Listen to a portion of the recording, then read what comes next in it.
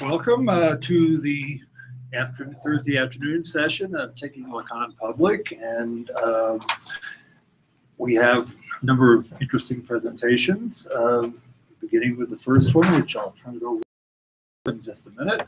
This afternoon, talking about two books on Lacan. That being said, let me introduce Matthias. Okay. So Matthias Lache is one of our faculty members at the Clinical College of Colorado. He's an analyst in Buenos Aires, has an institutional practice in a hospital, and also has been teaching in university for many years, and is a very dear friend who happens to have a certain pet peeve, aka passion with poetry. So much so, he's about to marry a poet. So, in that being said, I'm just going to hand it over to him so we can be somewhat enlightened and see what happens. Thanks a lot, Gabby. You're welcome again. Same to you. Thank you. Well, I'm glad to be here. I think the meetings have been really nice, and I hope we can still work a bit more. So, it's about poetry in psychoanalysis. I think that the best name for it would be a sort of a friendship between poetry and psychoanalysis. Psychoanalysis has been walking along with poetry. You can find references to poets in Freud's interpretation of dreams, that we could count that book as the Kickstarter of psychoanalysis, because it gives back the responsibility to perhaps the subject, at least to the talking being or speaking being. Perhaps talking being after the talking cure. There are many who have said that poetry and the human condition are intimately related. Heidegger is one, since we are in a philosophy house. Heidegger with his idea that poets are sorts of guardians of a certain language. And also within the French, Deleuze and Badiou, I think those are names you know. They give a special place to poetry. And following Freud, perhaps poetry is not the best name for it in a way. Freud worked with Dichtung, which is like a literary, poetic, dramatic creation. All that is contained there. It's spelled right here.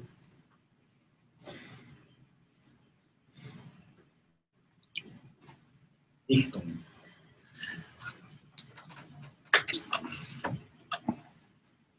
He had different uses of what we could say his poets. One thing that I think is remarkable is that Freud used ancient poets like Sophocles, his Oedipus name. So poetry is all over, if you are willing to see it. But not only, also contemporary ones, or pretty much contemporary, like Hoffman, E.T.A. Hoffman, the writer of Sandman, which is the base of the article of the uncanny. It's based on that reading. Schreber, President Mr. Schreber.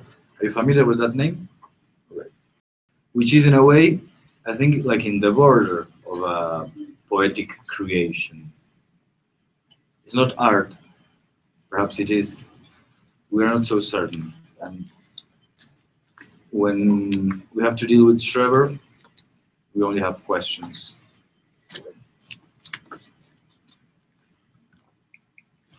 So Freud used poets as case studies, which I think is not the most useful way, the most useful use of poetry in psychoanalysis. Is not using characters as case studies or study cases, I don't know which is the proper name, study cases. He also used the saying of poets or Dichter, or his Dichtung, to prove theories. As characters, you can find that in, I don't know the proper translation in English, but some traits of character distinguished by psychoanalysis. And when he talks about those who fail when they succeed, he talks about Lady Macbeth. There are more examples. This is just one. And when, for instance, with the case of Hoffman, which is one I like, he's not psychoanalyzing characters. He's trying to transmit, to demonstrate something. And that's the use I like the most. And that's what I could find in Lacan. The reference that you can find in Lacan in poetry or literary creations or dramatic creations, which I think were his favorites, in the sense that it was from dramatic plays that he could get the biggest outcome, but not the only one. For instance, if you take his two readings, one in his early teachings and one in his later teachings about the Purloined Letter, because it's actually written in English, by Pope. His analysis is not about, I don't know, the psyches of Dupin, the inspector. It's totally different. It's about what are the coordinates that Lacan could find regarding some bits of the symbolic as he conceives it. I will not get into it. I will get into something else, which is one of, I think, Lacan best findings, which is what he did when he read Hamlet in his seminar, which has been recently published, number 6, Le désir et son interprétation, desire and its interpretation. This is from 58-59, if I'm not wrong. Yep, 58-59. And it's the previous seminar that you've been working with Carl. The Carl, I think, that's not with Carl. It's the previous seminar, then the one they're working with Carl currently. Exactly, with Carl currently, which is the ethics. And here, Lacan uses 7 lessons to read Hamlet by William Shakespeare in order to learn something about desire, precisely.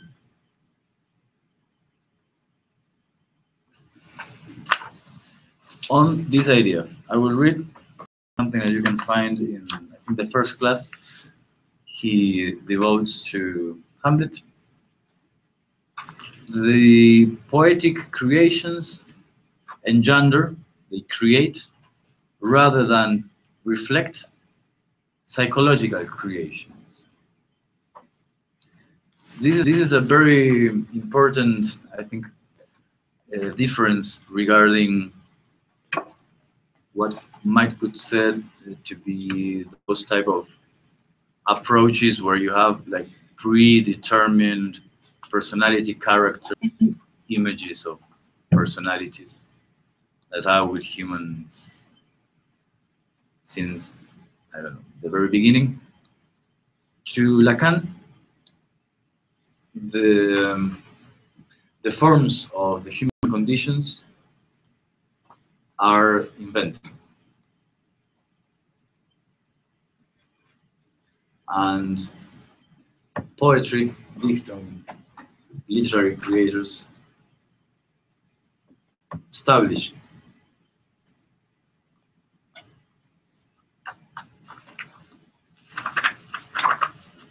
I'll read a bit more.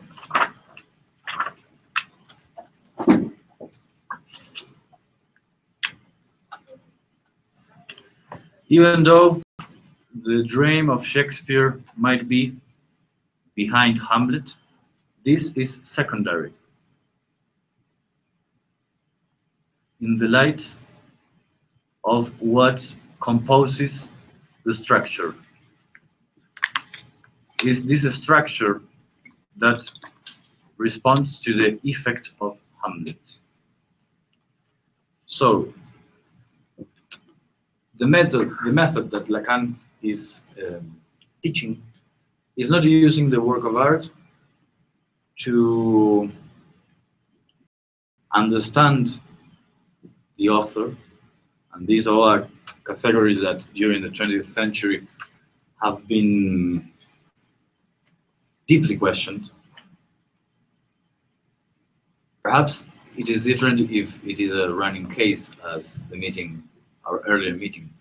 But when we approach the work of art, there's nothing behind it. And when we, the same as when we approach or when we listen to the saying of a patient, or perhaps a thought or a writing, there is nothing behind it. Or nothing is behind it, if you like.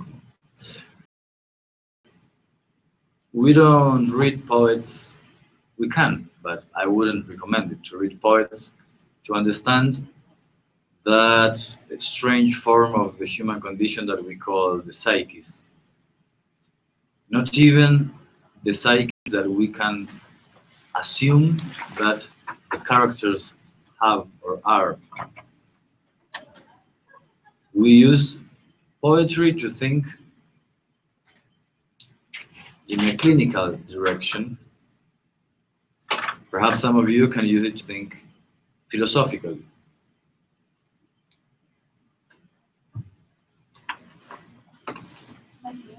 Yep. When you say there's nothing behind it, do you mean there's nothing behind the listening, or there's nothing behind what you listen to? What would be the difference between listening and what you listen to? That's an interesting question. But I would say that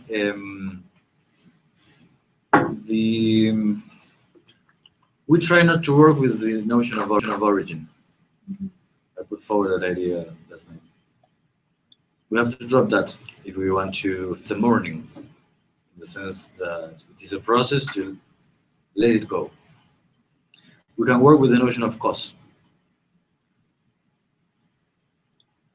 rather as something that, well, as Carol was saying last night, not as a presence, but perhaps as lack with A, in the sense of the cause is something that is missing, but that has effects. And we don't work with pre-established teleology, with effects. So the text can have effects, but it doesn't mean that those come after. The archaeology image that is deeply promoted in Freud's works are a huge obstacle to contemporary psychoanalysis. Pause. Contemporary psychoanalysis does not mean what it flows in America under that number. Sorry. There is a name of that? Yes, but it's a whole other task. It's not what you were calling it. So why don't you explain what you're saying with contemporary? So, All right. thanks. Contemporary. I like what Agamben's. You know Agamben, the Italian guy? Yeah. Genealogist. He does what I'm trying to do now, a genealogy. You know, like, I don't know if you could pronounce Analogy? genealogy. Genealogy. Like finding the traces. And many times that it is what publishing is about, genealogy. I expect more from philosophers, psychoanalysts, on the human condition. I expect inventions. I don't think there is nothing new under the sun. And contemporary, for example, means those who can. He has a text. What is a contemporary? I don't know if you're familiar with that text, but there he says that he uses also a poem about a century. I think it's from Milos, if I'm not wrong, where he says that the century has its backbone broken. And his reading is that that is where the poet places him or herself, in the breakage of his own time. He says, in the shades, not in the lights. Not breaking the time, but he occupies the space where the century, his century or her century, is broken. And this is the subject, but not as something that would fulfill or reconcile. I have this enigma here for you. It's a poem. Not as something that could fulfill that gap.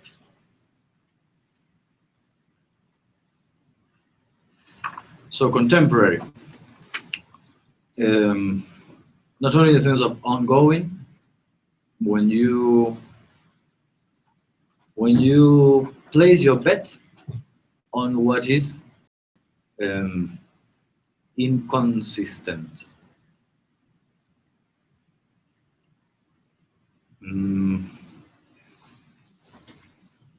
We need that inconsistency.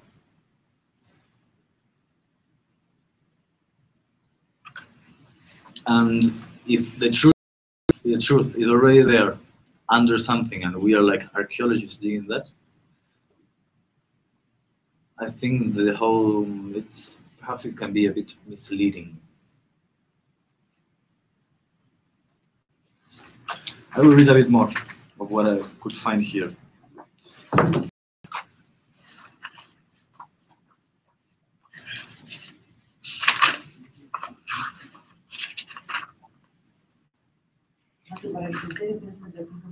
Bueno, dale. Hamlet is not a clinical case. And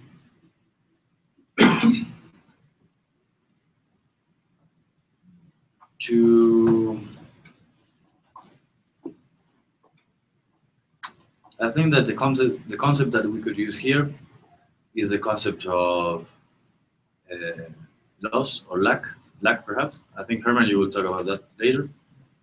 And of what is multiple. Of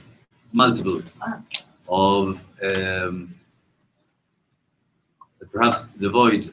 What the play can tell us about desire and about the human condition. We know, for instance,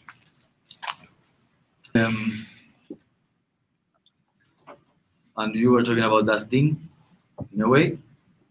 What we can say in our own vocabulary, that what has no representation.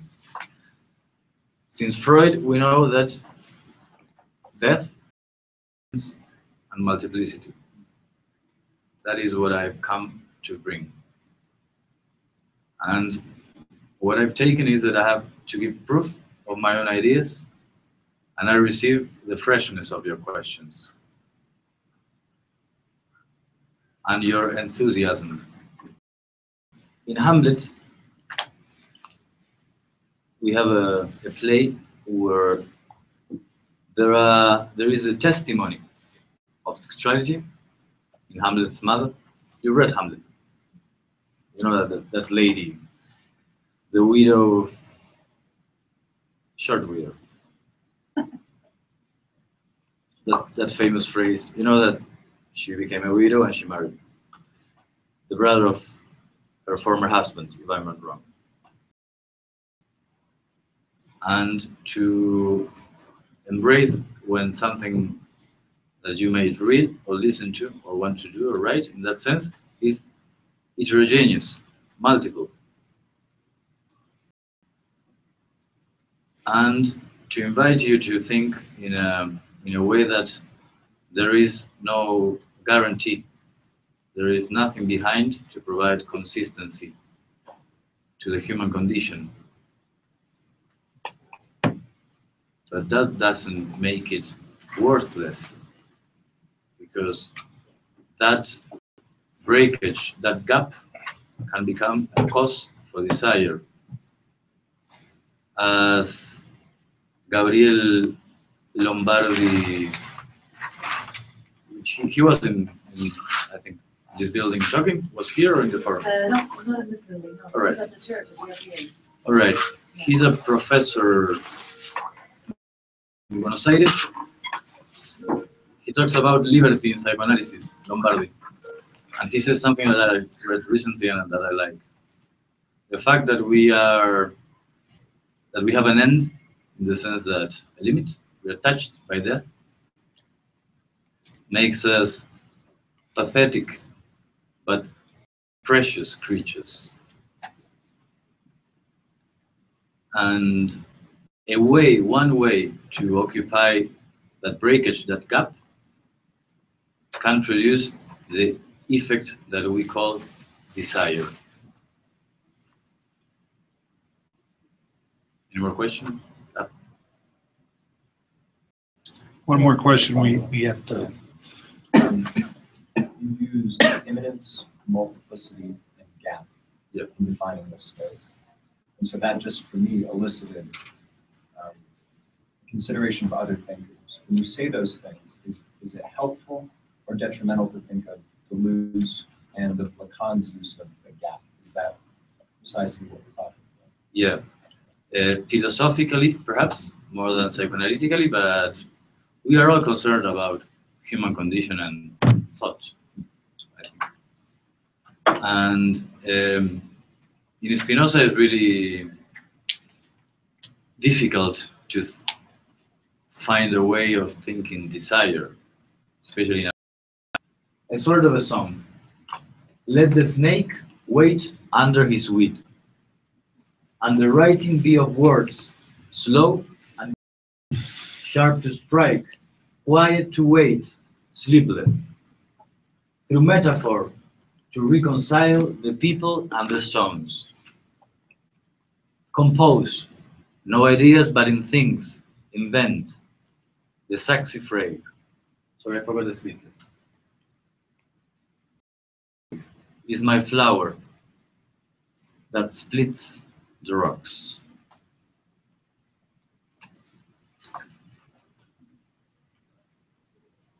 Sleepless, as Dear A, the case that Gabi presented.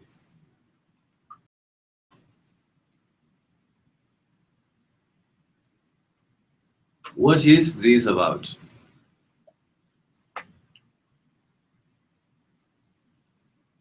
Any guesses?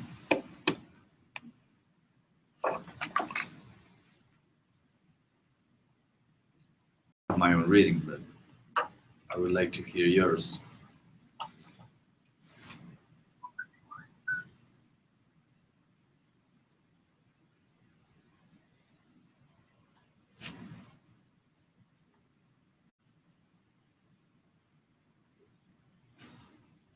I just looked it up. The word saxifrage means stone breaker. Exactly. We see this in the last two lines of the, or maybe that's one line that broke on the board, but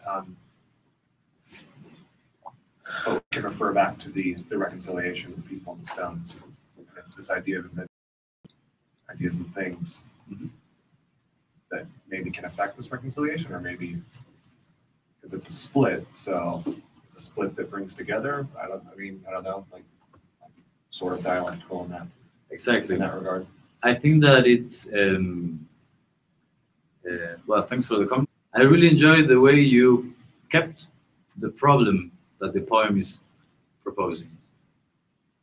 I think that this composing or connecting, but also breaking, is part of our task, and is a problem, as the Russian formalists would say, it is a shifting meaning in the verse.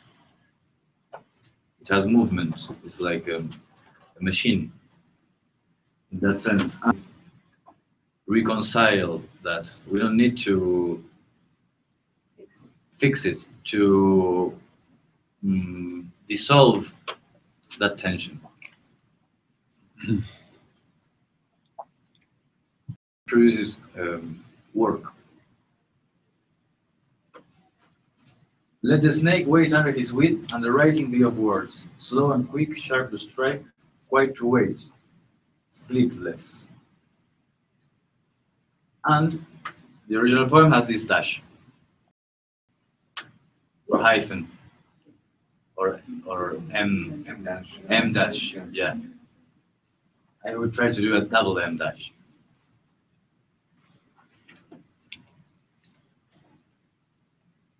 What I read there is that that is a different voice. The poem has a dialogue. Let the snake wait under his wit, and the writing be of words, slow and quick, sharp to strike, quiet to wait, sleepless. The analytical interpretation, the way we read, is really hard to differentiate from writing.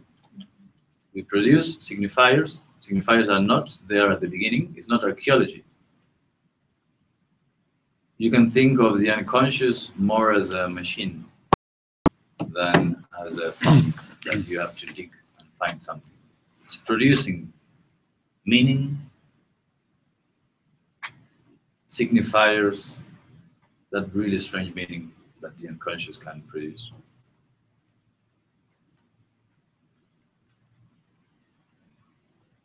Or to be more precise, it are the formations of the unconscious that produce the meaning in an après coup, in a retroactive way. So, the writing, which is the reading, let that be of words. Slow and quick, sharp to strike, quiet to wait, sleepless.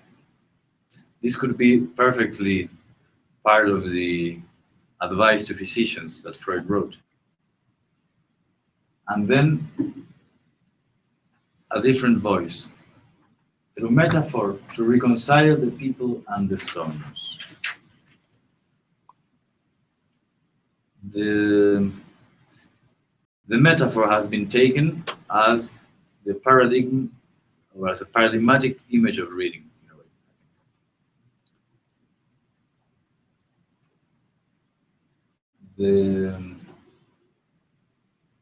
Which is of reconciling, dissolving, joining, but as producing meaning and sense.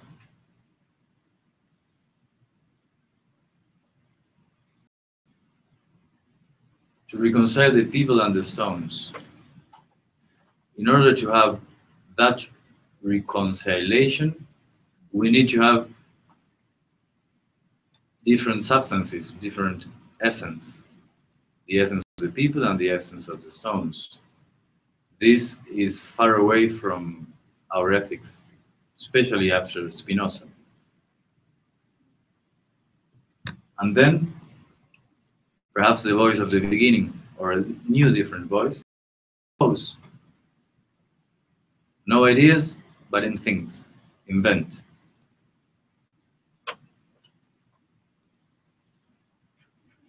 No ideas, but in things. This is a famous slogan. I think that as Deleuze says, we have concepts because we have problems. Time moves, we have new problems,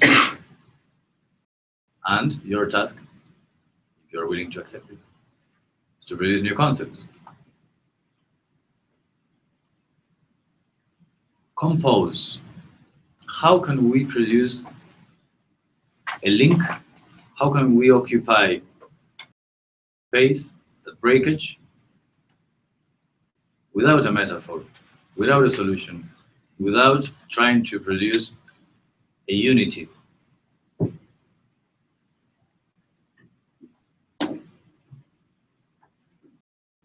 We have to invent something. I think that is shown in the case of Gabi that she presented a few hours ago, where these talking beings show that they are totally out of the standard, and they force us as analysts, as readers, as writers, to produce a non-standard reading and writing, or a non-standard way of holding that non-standard testimony.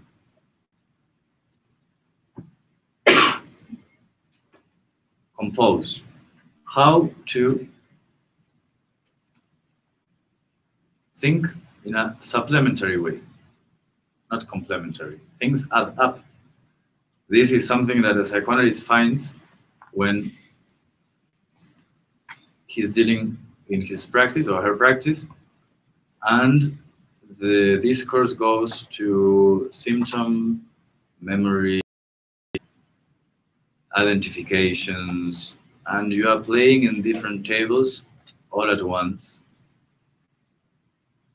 And how to work with this, I would say, multiplicity.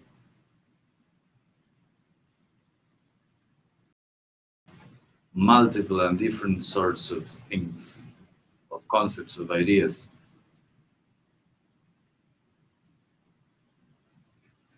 Certainly, and Freud told us this, the task of the analyst is to analyze, perhaps to support the analysis that is going on there in this common place, strange place, where it's not easy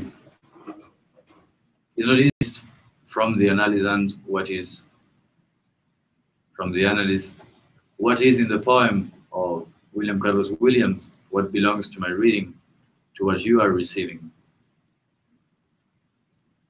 But that will be asking which is the origin of this. I prefer to think of what are the effects of this. Have you ever seen a saxifrage? It grows in the rocks. It's amazing. Its place is the very breakage, but the saxifrage can produce the breakage. I think that perhaps we can the breakage. Well, I will leave some time for questions or comments or remarks.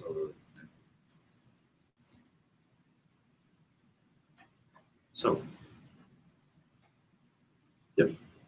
So like this, are you saying the poem is maybe a combination of like, when you were talking about the contemporary breaks and the space inhabited, is it a symptom of this or a solution? It depends on what you understand by symptom, but I think that poems can tell you something about they are a symptom. So far as I'm concerned, symptoms, analytical symptoms, can only be produced in analysis. And they are what, as Lacan says, what is analyzable. I wouldn't say a symptom in the sense of a metaphor of our times. It's not something that it is in a different level of where we are. It's a friend of mine. It's not in a different level. And I couldn't have said this without Spinoza. The poem is with us. Another of your friends. He's another of my friends, yeah.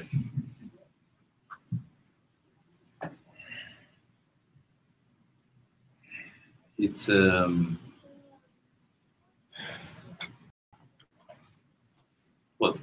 yeah. I remember once that you told me something like this. Not to correct me if I say something not right. That I don't remember we were reading something and I asked what is the meaning of this? For example, what ¿qué querría haber dicho? What could this have meant? What could William have meant when he said, for example, on this? No, and he told me something like the author is dead, not in the sense that he's really dead, but in the sense that, okay, once he writes the poem, the novel, he makes the song, if he's a singer or whatever, then he's a reader just like us. So the author is dead in that sense. What for me was, well, a very new idea. When you are talking now about poetry and the way psychoanalysis takes this idea of poetry is, well, in very different ways. You didn't just take one idea. For me, it's something like that, like the way the unconscious works. Mm-hmm. So once the text is said, the text of a dream or the text of something that I said but didn't want it to say, they only have the effects of that. Mm-hmm. Yes. So this idea of invention, I think, is the only thing that we have. The possibility of making something out of that. Yeah. My bet is on the effects.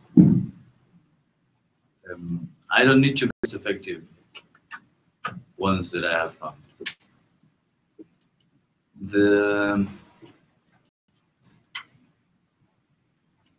Nothing. Yeah. May I answer something? Cool. Are you going to go along with No. an idea, or may I? No, it's okay. I was caught by surprise by many things that just actually, even after talking with you earlier, they sort of like striking me differently in many ways. So I'm glad about this. I like surprises. This that you were saying earlier, when we approach the work of art, nothing is behind this. I cannot help but to think abstinence. About? Abstinence. Hmm. Also, when you said poetry is not to be understood, in the sense that there is an analysis. The thing that, well, the way that you were describing of the use that Lacan makes of poetry as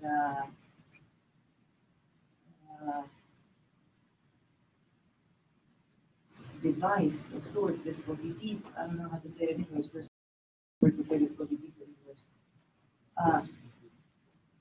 Yeah, but apparatus sounds more like, well, more like a machine in the sense it's not like that. Yeah, perhaps apparatus would be is a very interesting idea. Looking forward to read your pieces. And on the other end, the other thing that I couldn't help but thinking is when you spoke of this turning back, what did you call it? La plaque tournante. Well, Well, yeah, like a spinning plate. like a spinning wheel. And the traitors of desire and here, there, the figure of the passer. The one that receives the God. I mean, if you put it a little teeny context. The past, what we spoke very, very finely last night, is something where somebody wants to say, basically, I'm going to say it very, very simply. Somebody wants to say about the effects of their own analysis, what has been written, if you may, of that saying in analysis. That then is conveyed to two people that are in their final phase of their analysis. Those people are passers. Lacan speaks in a very similar way. And the function of the passer is to transmit desire in a way that it is their own invention somehow. In a way that it is not the testimony alone. It's not just that. There is something else there that hopefully will pass to this group. I was very much interested in that figure. And keeping the problem. Yeah, I think that's important. Yes. Otherwise, we don't have. We can only have a task if we have a problem. Question? Yeah, could you explain a little bit the space of the breakage, of the backbone, or the space in the crack that the saxophage moves through, breaking through the rock? Because you said that it was the proper place of the poet. Is it also the proper place of the philosopher? And what is that space, maybe in other terms? I think that Agamben said it, wrote it. This is in Heidegger. And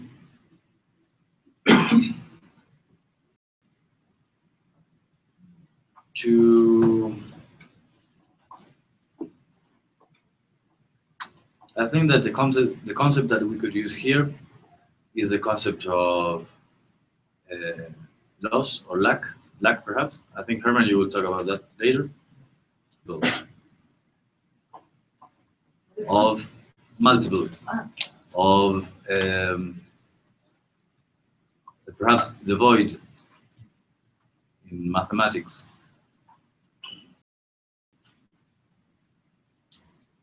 No,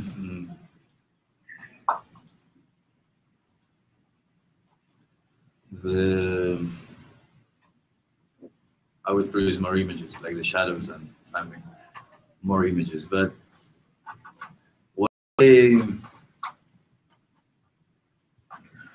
my humble gift to America is immanence and multiplicity. That is what I've come to bring. And what I've taken is that I have to give proof of the freshness of your questions and your enthusiasm and your appetite. Appetite needs a gap.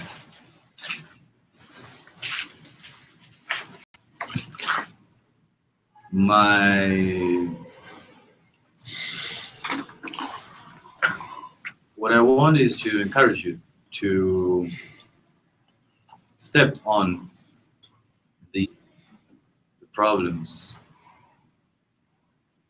and to embrace when something that you may read or listen to or want to do or write in that sense is heterogeneous.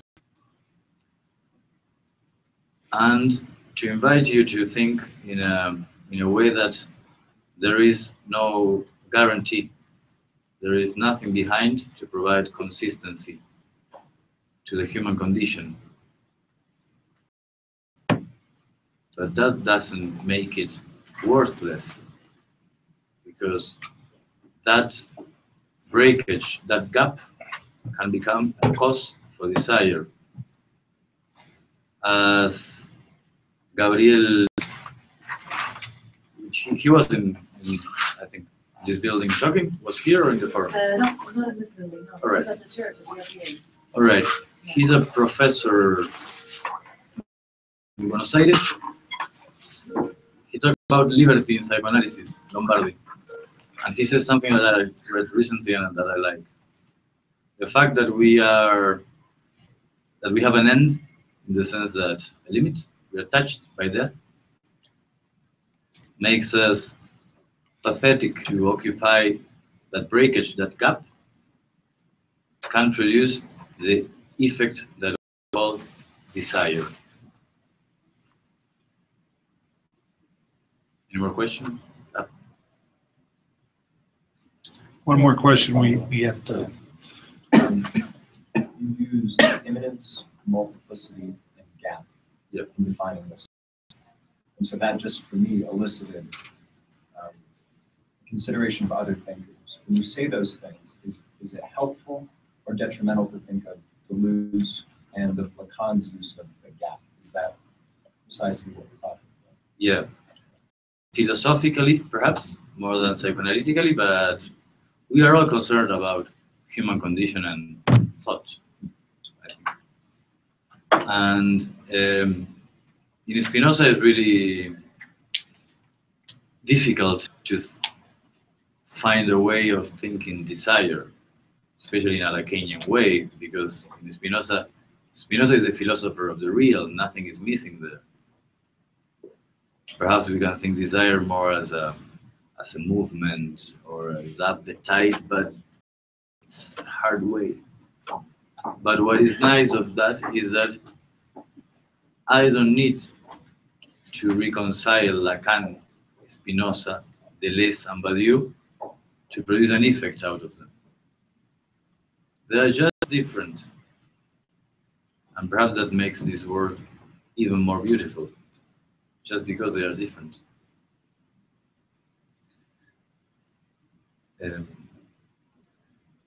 Those are also my friends. Well, thank you very much.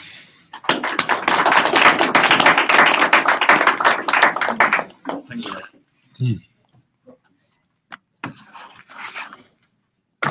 We went for like 5. Yeah, we're going to